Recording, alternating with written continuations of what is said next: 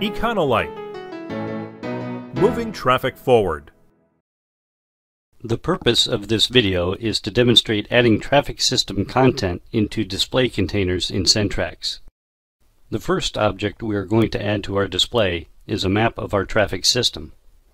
To add a map, select Map from the View menu.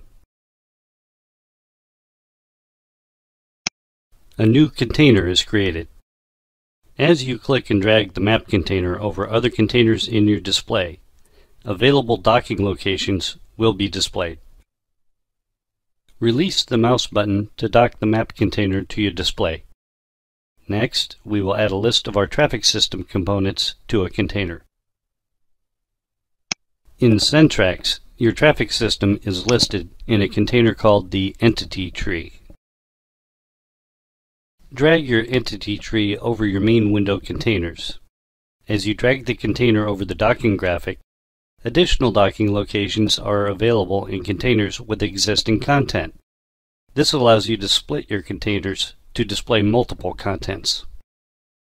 We will add another object to demonstrate docking a new container into a container with existing content.